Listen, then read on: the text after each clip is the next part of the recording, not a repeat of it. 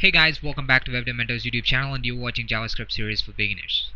Well, in this video we're gonna see something different from what we have been seeing in the series.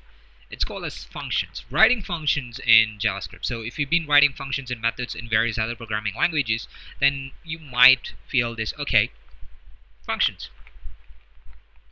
But for people who didn't do any kind of programming or someone new to these kind of functions, and then they'd be like, wow, maybe, I'm not sure. So how to write functions? Let me actually remove this while loop. Keep the ABC, let it be there. It looks nice. Now, how to write functions? Well, write function. Yes, it is. Function space the name of the function that you want to write. So let me in my underscore function or my function. So this is the actual way you write functions in JavaScript. So the other thing is going to be,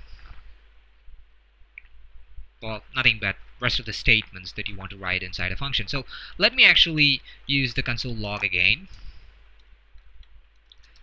This is the function, my function. Now you have written a function. Now if I execute the code, it has no effects. You can see that it has no effects. The reason is we have written the function, but how to actually call it? You have to call the function. You have to, call a function in order to make it execute. None of these codes will be executed by JavaScript if you leave them alone. So you have to call that function. How to call that function? Well, simple, just call the function. That's it. You write the function there with this semicolon, which is not necessary, but I believe it is necessary. So run it, you can see that this is the function, my function. Now let's actually go back. I don't want to actually use the console log in here. Let's actually remove it. Okay, I want to get a value.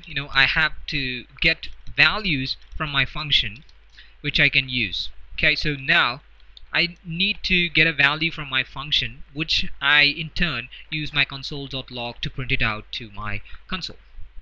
Now that is where the return statement comes in handy. So the return returns the value that you want to send it from your function. So if you've been writing programming languages, any of the programming languages, like C, C++, Java, any programming languages, you probably will be knowing what is a function and then what is a return. Now if you don't know that, then this is your first programming language. That return statement is the one that is going to return a value for a function. So anytime you run or anytime you write a return statement, that is where the function gets completed. Anything you write after it will not get compiled. Got it? Hey, see this? You might think that this will get compiled, but once the return statement in a function is called, anything below that will not be compiled or executed. Sorry, no compilation, just execution. So none of these lines, see, the lines below your return statement will not be not compiled, will not be executed. I'm sorry, again, I'm just getting confused. I'm sorry. So this return statement is marking the end of your function. So anything beyond this, it's just a waste of line. So let's actually run this. You can see this is the function, my function, which has been returned by your function. Okay, the function, my function, returned the value. This is the function, my function, which is printed out by your console.log on line 11. So this is it. Main.js is the file, and :11 is the line number. So something that you have to know. So line 11, this is where your value has been added to the console. So makes sense, isn't it? So what else you can do with the function? So let's actually remove it. You know that this is not executed. You've seen no hey in your console. So this is fine. Let me keep this function. Okay, this is going to be by function.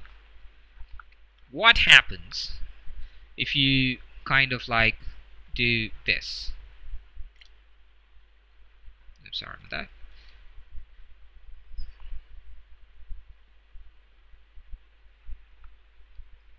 Nice, isn't it?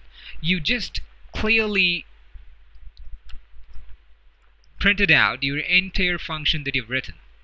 This is not something that I will do every now and then, but this is something really useful if you're doing some kind of debugging and you have no idea where this function is.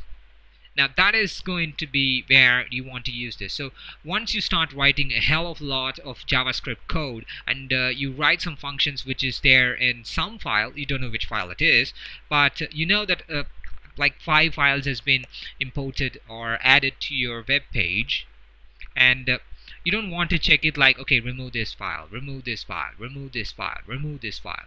But all you want to do is that you want to know what is the lines, what are all the lines written in your function. Then you can use this in order to print out your entire function. So this is handy if you are looking forward to debug a function that you have written somewhere and forgot where you've written it. Not a good practice, but still a good hack that can save you a lot of times. So that's the end of this video, guys. Thank you for watching. Please hit the like button and also share the video with your friends, and don't forget to subscribe to the channel if you haven't done it already. Please subscribe to the channel, please, guys.